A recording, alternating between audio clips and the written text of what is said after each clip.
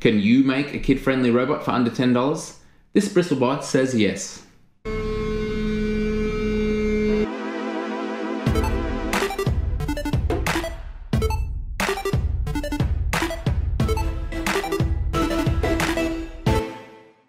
Getting into robotics can be pretty daunting, but there is a way to do it cheaply with simple tools and only a minimal knowledge of electronics. Enter the Bristlebot. It works so well because of its secret weapon, a toothbrush. These decorations help too. So how do you make one? Let's rewind the clock and see how I did it.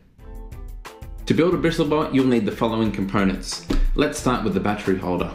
You want one that holds 2 AAAs and preferably one that has a switch on the top. That's going to make things a lot easier later on. You will also need 2 batteries. 2 AAAs can be cheap and nasty, they can be whatever you've got lying around the house. The most important component is the vibrating disc motor. These are the type of things that you will find in mobile phones. When your phone rings and vibrates, that's what this is. You will need 2 toothbrushes. You need to use new ones and they need to have a flat top. Old ones are unhygienic and probably won't be flat, and the Bristlebot won't perform as it's meant to. Also really cheap on eBay is googly eyes. I got this pack of 100 for about $2. Lastly, we have some bling. These pipe cleaners with glitter are going to be excellent for adding legs and other structures on the Bristlebot. You won't need too many tools, but the most important one is a soldering iron. Any cheap one will do, we've only got 2 wires to solder. Vital component will be a hot glue gun, or super glue if you don't have one of those. Lastly, if you've got it, some heat shrink. If you don't have that, normal electrical tape will do the job. Time to make our one and only electrical connection. You'll notice on your 2 electronics components that they both have a red and black wire for positive and negative. Get your soldering iron and some solder. Make sure it's got a clean tip. I would strongly recommend heating up each of the wires and then just getting a little bit of solder on the end of them. This is going to make them join together a lot easier. Once you've done this for all 4, if you've got heat shrink, time to cut 2 little tubes and slide them onto the long battery wires.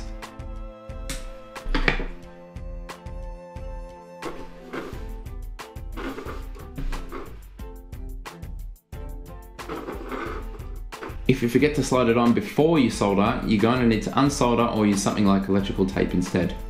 Okay, time to solder our 2 wires. I'm going to prop it up so I don't burn my table. And put the soldering iron underneath.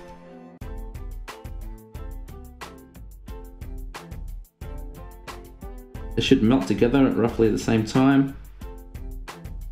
If you don't have a soldering iron and you really want to make this, it would be possible to twist the ends of the 2 wires around each other, then put on a little bit of super glue to seal it, and then electrical tape to keep them apart.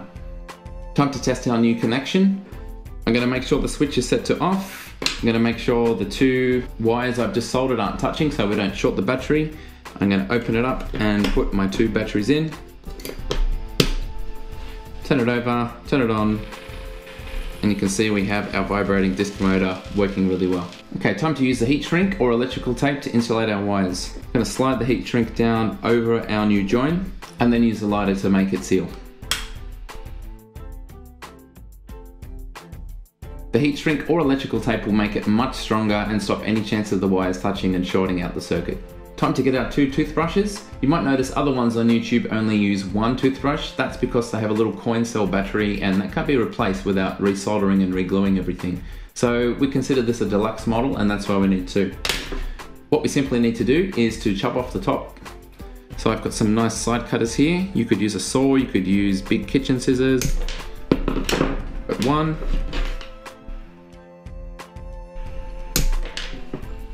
And 2, ready to go. Our next job is to place the motor and tidy up the wiring.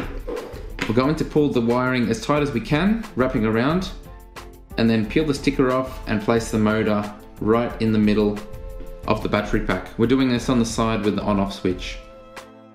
Put a bit of hot glue there, move the cables where you want them and wait for it to dry. In this case I'm putting it off to the side to leave the bottom flat for the toothbrush bristles.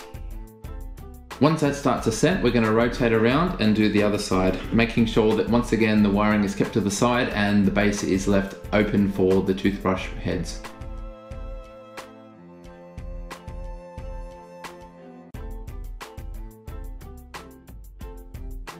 If we look at our piece, we can see we've done a good job here because the wires are off to the side and the motor is in the middle.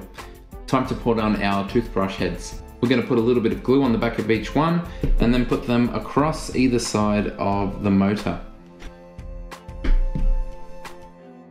While the glue is still wet, you may wish to put it down and just apply a little bit of pressure. The aim here is to get the bristles even from front to back.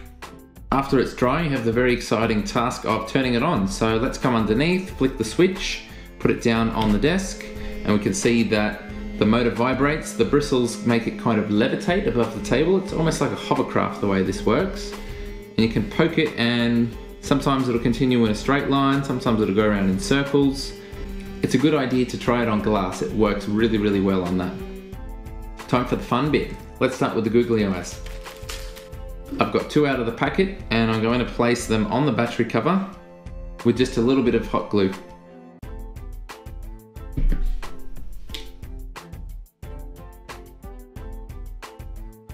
The eyes are looking great. Time to add some legs. So what I've got is one of these sparkly sticks.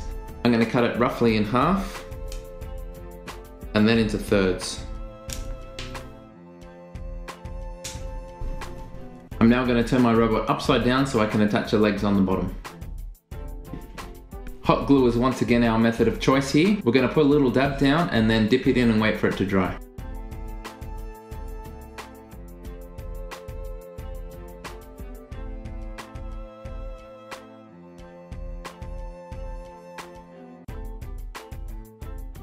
The legs are on, so now we're going to bend them into place. It's very important that they don't actually touch the ground. We want the bristles to be the part that touches the ground, otherwise we could ruin the movement from the vibration. So I'm going to very carefully bend them forward, up and then down at the knee joint, so they're just above the table. Same for the middle leg. And then finally the rear legs.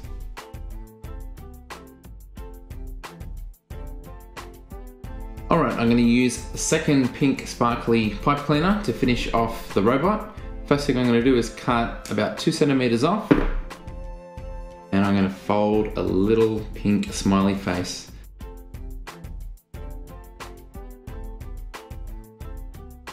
Okay, to finish off, we're going to cut this one in half.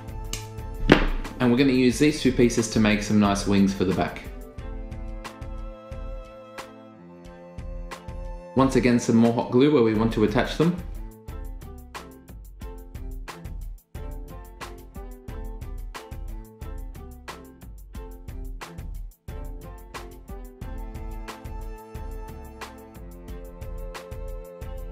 Because of the bend in the back, there's going to be a little tension, so it's important to hold it until the glue starts to harden.